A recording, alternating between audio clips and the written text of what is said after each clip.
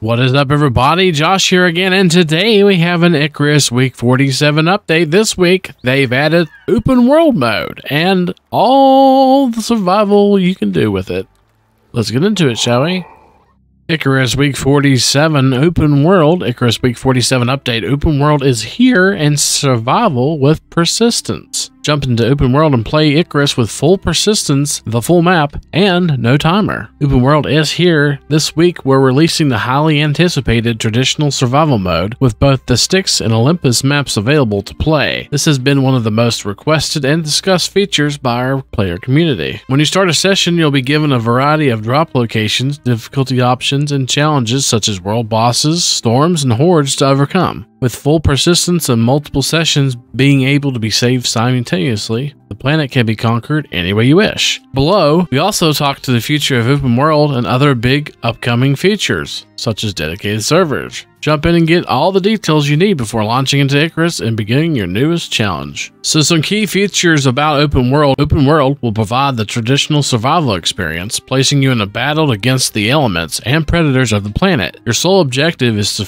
survive Icarus challenges as long as you can. You will be able to choose between either the full 64 square kilometer Olympus map previously available as an outpost, or the full Styx map for your open world session. Multiple drop points in different biomes will be available for you to select. Your session, your buildings, and resources will be persistent with no timer or expiration to worry about. Storms may damage your buildings, but only while you are playing. The planet is rife with danger, with storms, respawning world bosses, hordes, and scaling predators across the landscape, along with fierce storms to contend with, but there is no option for a threat-free environment, so always be on your toes. Your friends can join you on your open world, following you onto the planet in the same drop point you chose, and you'll find moa and buffalo across the biome for taming as pets and transport. With 64 square kilometers to explore, resources are abundant. Deep ore deposits can be found, so there is a wealth of ore to smelt and craft. Workshop items can be brought down to the surface and taken back with you to space, so returning to grab necessary gear is easy as leaving and returning in your dropship. Multiple open world sessions can be hosted, so if you feel like taking a different approach, starting somewhere different, or simply testing yourself under a different difficulty setting, you can simply start a fresh session from the menu. So they kind of say how to play the open world. Open world can be found in your new home screen on the left-hand list of game modes. Once selected, you can carry an existing session or start a new one. You can select your dropship's landing location when you create a new game session, and there's a range of different sites on the map to spawn on, with varying resources and whatnot. But beware, once you choose a drop point, this is where your dropship will leave from and return every time you join that session. So pick one near where you're planning to establish your base. Otherwise, you have to start a new game. You'll have drop point choices in every biome, so use your experience in missions and outposts to plan accordingly for what you may need to survive in the harsher climates. Once selected, begin your session and let the games begin. So, open world missions and outposts. There are 3 game modes now: open world, missions, and outposts. Open world being the more traditional survival experience, where missions are the time-limited, curated experiences on Icarus that challenge you and reward exotics and Ren. Outposts are the smaller 1x1 square kilometer sandbox building environments with regenerating resources and options for threat-free experiences where you can build, create, and experiment to your heart's desire. They did state they put a table together for the key differences in each mode below, and this is what that chart looks like.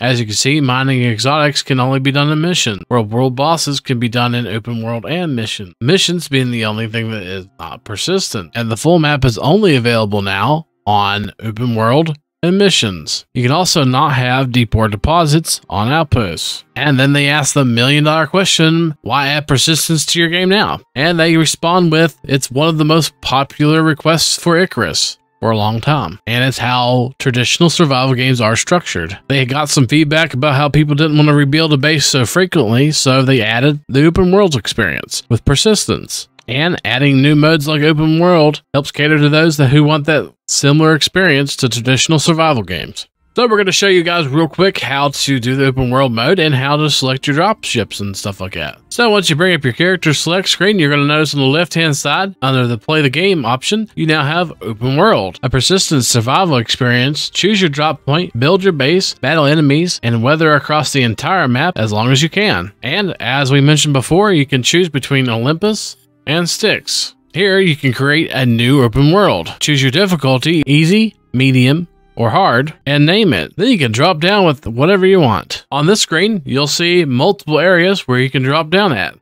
On the left-hand side, you'll see a little description, the temperature of the drop zone, how abundant water is within the drop zone, which is low on this one, how abundant trees are within the drop zone, how abundant ores are on the drop zone, the abundancy of aggressive animals, abundancy of food, how abundant oxide is, how abundant rocks are, and how abundant passive creatures are in the drop zone. And it'll give you the name. This one's called Dry Ridge. As you can see here in the snowy plateau, it's cold, with medium water, low trees, medium ores, and medium aggressive animals. You could choose whatever drop zone you want. Just remember, when you choose that drop zone, that is your one for that whole entire mission. If you want to choose a different location, you're going to have to create a new open world after you drop. On the Olympus map, you have several different locations you can spawn at. Conifer 2, Arctic 1, Desert 1, Conifer 1, and in the top right corner, Desert 2. Once you choose the location you want to drop down, hit drop here. Then you choose whether you want to be stream friends or private.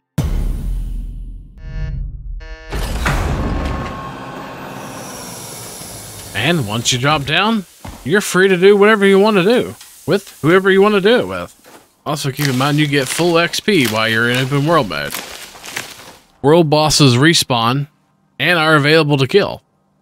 When you're done with this mission or want to go back up and change gear, just go back to your drop pod and hit return to station.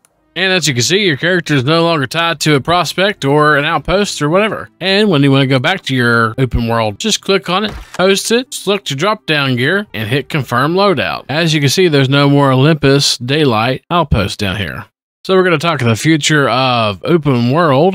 With this being the first iteration of the open world, they talked about some features that they want to add. Resource regeneration is already something players have asked for, and outpost resources respawn each time you join, so you have ample building blocks for truly creative build. In open world, we still want you to earn and work for your resources. For persistent environment immersion is important, and therefore any signs of regeneration should feel natural and subliminal. And they talk about watching you guys' feedback closely, and they expect that most players probably want to go to open worlds and missions so you can switch between them at any given point in time and work towards random exotics for workshop items. Of course, in open world, you could choose to do all the way up to tier 4 tech instead. They're also looking for ways to integrate the missions and open world sessions in the future, such as starting some missions from your open world base. And they talk about how they designed their DLCs with this in mind. They talk about how they've been working on the DLC and also been working on dedicated servers, which they are in the process of finalizing this process and getting it ready for a public test soon. And guys, we got the change log this week. In the new content section, they mentioned all the stuff they need to as far as modifying and adding the open world, and from where they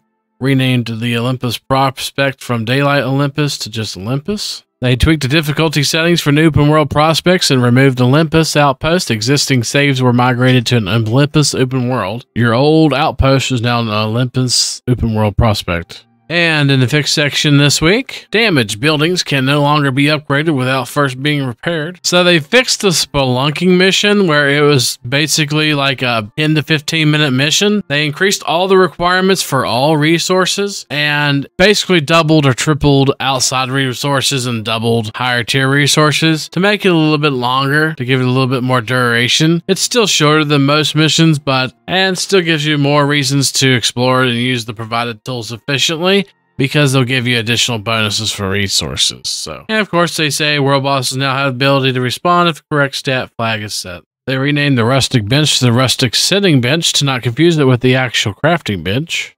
Here's a really good update. Disabled weather damage on rustic furniture. They temporarily disabled buffalo from spawning on outposts to prevent mounts from being accessible in outposts, but will be re-enabled once the stat to prevent juvenile spawning is added.